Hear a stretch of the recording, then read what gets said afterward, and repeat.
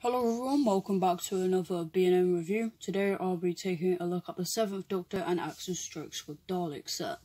A bit of a story to this, so basically my B&M were being useless getting any of the new sets in.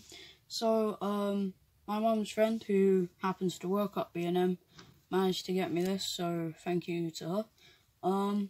So yeah, let's take a look at the box. So at the top we have the stacked Doctor Who logo, Sylvester McCoy's face, limited edition sticker as per all the new B&M sets, the 7th Doctor and Axis Strikes with Dalek, ages 5+, Big Finish logo and character options. Story is from Gallifrey VI. Behind the box, we get a bit of Gallifreyan symbols, stacked Doctor logo again, and promotional images of the figures. Turn it to the back, we get the normal Doctor logo, name of the set, some write-up on the actual audio, which is available to buy at bigfinish.com. Turn it to the other side, we get the big promotional image of Gallifrey VI, and if we look at the top, it's based on the Big Finish audio adventure and has the websites of both companies. So that's it for the box. Let's take a look at the figures themselves. Like the TARDIS sets, the Dalek sets also have a backdrop. I believe it's the same with every Dalek set, but it is pretty cool with like planets and ships just getting destroyed. And yeah, I think it's a nice addition that they've done. But yeah, let's look at the figures now, starting off with the 7th Doctor. Starting off, what are those eyebrows? They just seem a bit odd, to be honest.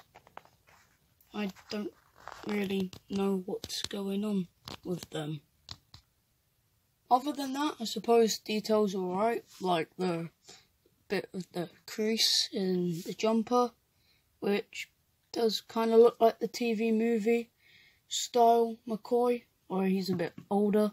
And I believe that these are different kind of trousers in this figure than any other 7th Doctor figure, so that's quite nice, but I just don't know what those eyebrows are, but okay. As for articulation, it's exactly the same as the 7th Doctor from the Silver Nemesis set, but the head can do 360 degrees, but I don't want to scratch off any paint. The arm can do 360, bend at the elbow, and 360 at the wrist. Legs can kick out and can move at the wrist, but yeah, essentially the same articulation as the other 7th Doctor. Compared to the other one, I think that head sculpt, the 7th Doctor on the left is more superior, but it's just the eyebrows that look a bit weird to me. Yeah, it just looks odd. Moving on to the Axis Strikes with Dalek. It is just a New Who updated bronze Dalek sculpt from like 2012, and I believe it uses the American Toys R Us, I think, exclusive Dalek set updated head. I'm not too sure, but the detailing of the battle damage is really nice, and it looks unique to any other of the Daleks. That's kind of what interested me about it, to be honest.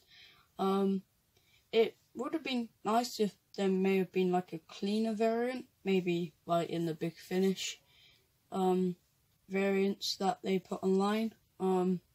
But either way, it looks quite nice. Articulation, same as any Dalek. Head can do 360 degrees, although the eye stalk, it feels a bit weird when you put it up and down. And I did see if anything was wrong with it, and you can take the eye stalk out, which is a bit worrying, but I can easily put it back in. And the plunger and arm can go up and down, although it all seems a bit wonky, which is a bit not great. Overall, the set is quite nice, but some detailing and the Dalek eye stalk and plunger is a bit wonky, so you might want to be careful with that. But if you can find this in your local B&M, I would recommend it, because it's got a really nice variation of the Dalek and a fairly good new variation of Sylvester McCoy from the TV movie. Well, the closest we'll ever get to it, I think. But yeah, thank you very much for watching this review, and I hope to see you in my next one. So with that being said, thank you for watching and goodbye.